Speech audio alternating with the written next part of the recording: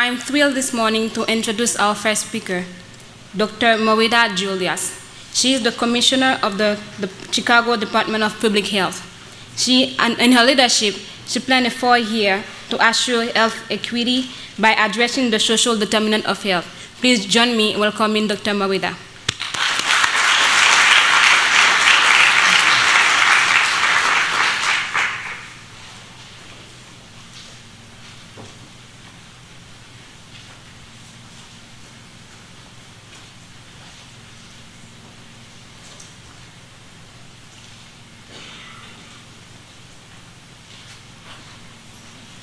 Good morning. It's really an honor and a privilege to be here this morning to celebrate with Social Medicine Consortium. When David Ansel asked me if I would speak, I eagerly agreed. I have to start off with a confession, though, first, because when I was in medical school at the University of Illinois many years ago, there was a group called Physicians for Social Responsibility, and I was not a member. I didn't really know what it was about, and I was so very focused on my classes and getting through without failing my tests and focused on my academics. I wasn't really thinking about how social medicine, what social medicine or social responsibility was as it related to medicine. But the past 20 years in public health have really opened my eyes, and I can't see a more important group right now in this current environment.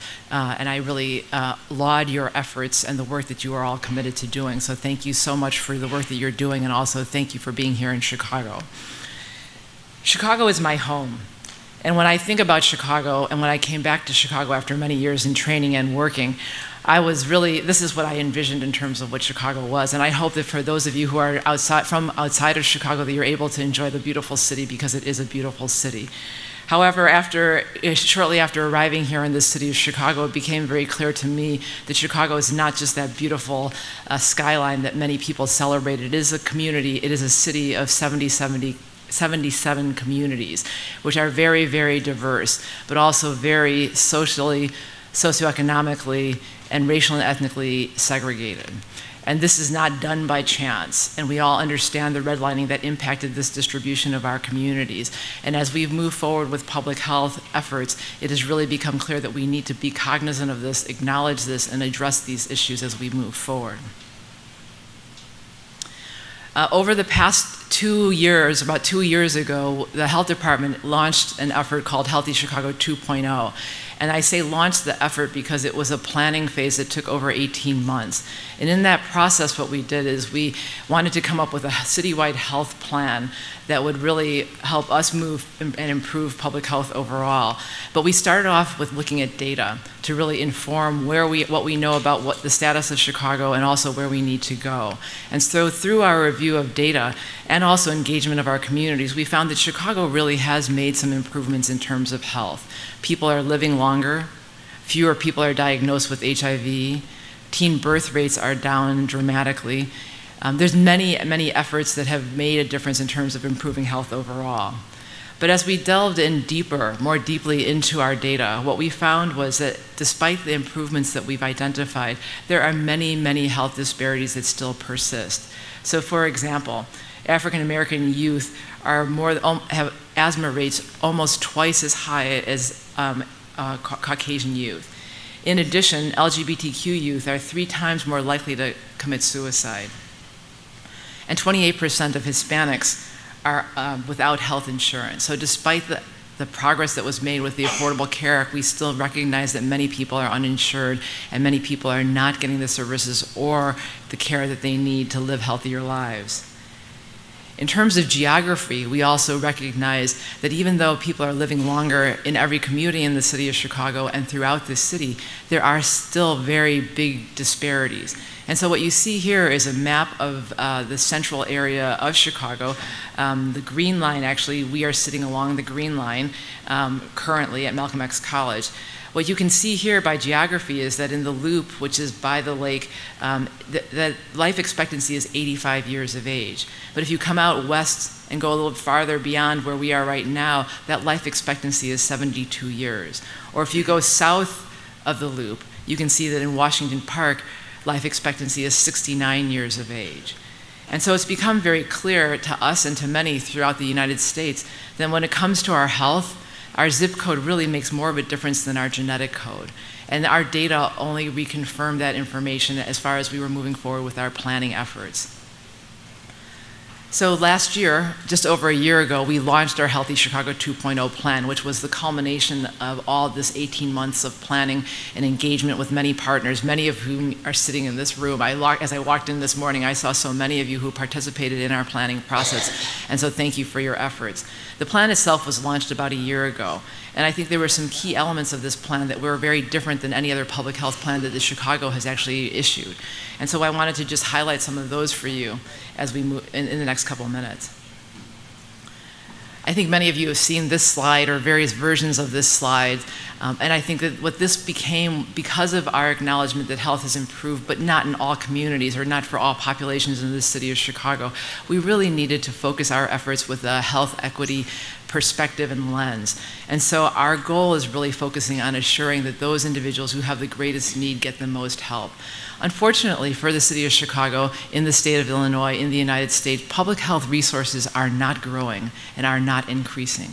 And so we really have to do the most with what we have. And so when we have limited resources, we really have to focus on those communities, those populations that have the greatest need.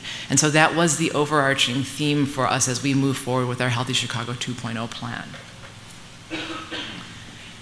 But because health equity is such a critical element, and because when we think about health equity, we can't really address health equity without addressing some of the root causes of poor health, social determinants and structural determinants of health, we can't do this work alone.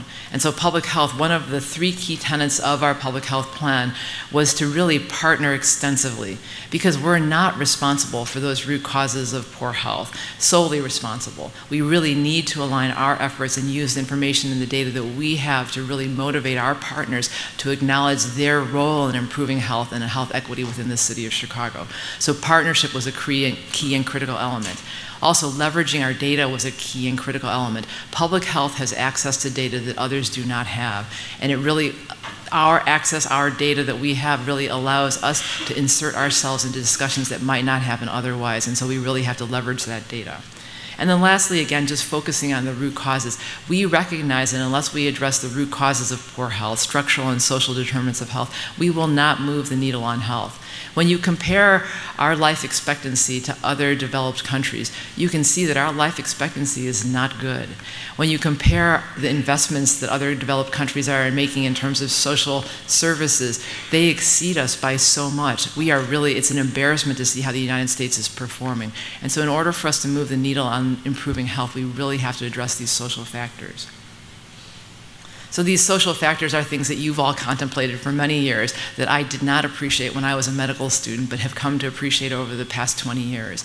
And I think our focus really has been in partnership, using our data to address discrimination, to address neighborhood safety, to address education, housing, transportation, all these factors. So over the past year, we've been moving forward with many initiatives in these areas with partnerships throughout the city.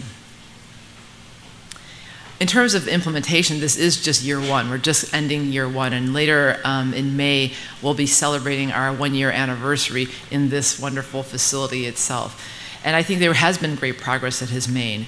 We have, in addition to identifying root causes that need to be addressed, we also identified 5 health conditions that really have a need to be addressed. And these things highlight the importance of the data and our partnerships.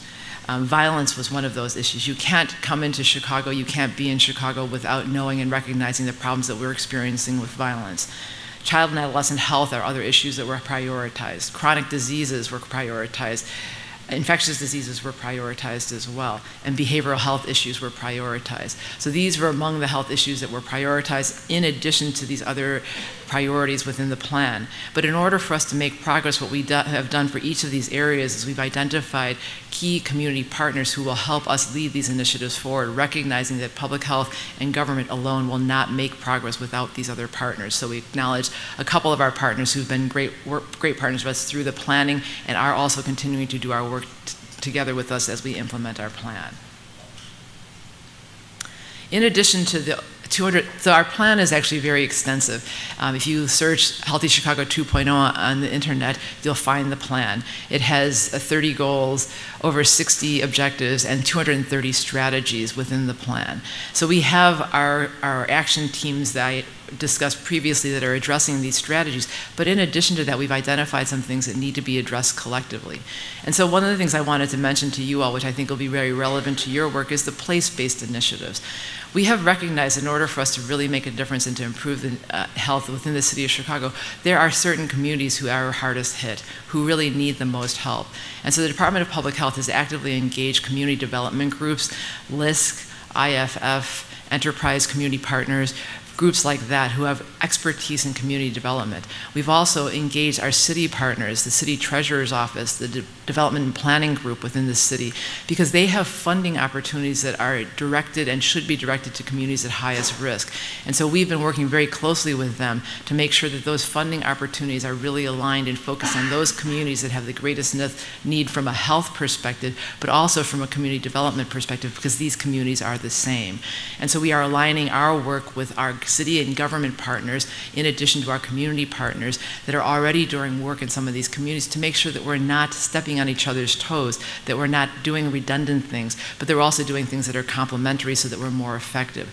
So, for example, in the city of Chicago, in one of the many different things that we're doing to address violence within the community is the mayor has invested a significant amount of money in terms of a teen mentoring program, but they're very targeted efforts within 22 of the hardest hit communities in the city of Chicago. So what we at the Department of Public Health have done is really engage our other partners in Chicago Public Schools, Department of Family and Support Services, our community development groups, to say these are the 22 communities that have the greatest need. Let's make sure that we're really investing our resources, applying our interventions in these key communities so that we can really make a difference in these communities. Because one mentoring program alone will not do it by itself. We really need to coalesce our efforts and make sure we're working together in a coordinated way. So again, I just wanted to give you a brief sense of a superficial sense of where we are in the city and how we're moving forward. We are in our infancy, in our toddlership phase of life, because I think we're just beginning to address these social factors. And so we've made some progress, but we have a lot more work to do. But again, we can't do this work alone. And so we need to work with groups like yours to really make a difference in the city of Chicago. So thank you again for your ongoing efforts, your ongoing commitment, your presence here in the city of Chicago, and I look forward to working with you in the future. Thank you.